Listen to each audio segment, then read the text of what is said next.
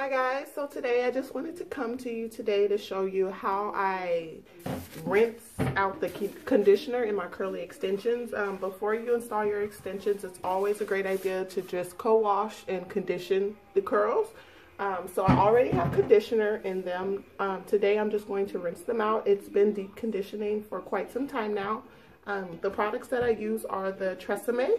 I love Tresemme on my curly extensions. I use the Tresemme conditioner today, and that's what I'll be washing out of the extensions. So just stay tuned to see how I rinse out the conditioner. And then we're also going to use like some lukewarm water, not too hot because you don't want a lot of frizz.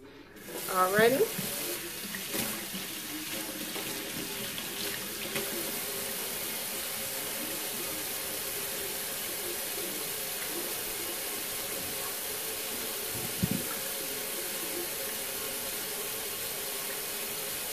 And we are going to gently rinse the curl,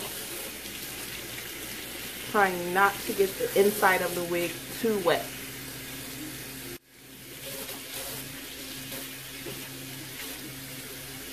And it's so soft, guys. This hair has been conditioning for a long time now.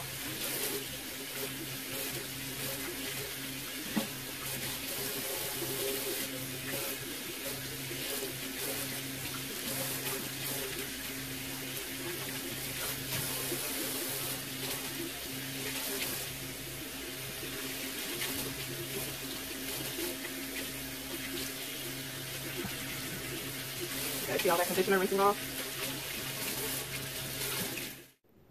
Hi ladies, welcome back to my channel. So I just wanted to come back to you guys really quick to show you the finished result of my curly extensions that we co-washed earlier today. So here they are.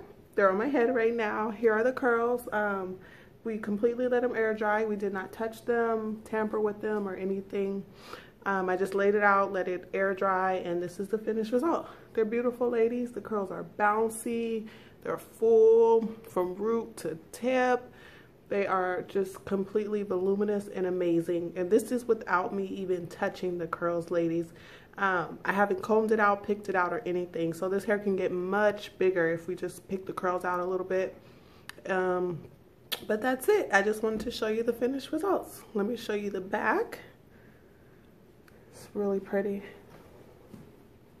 Hopefully you guys can see that. All right. Well, thank you so much for tuning in. See you guys next time. Bye.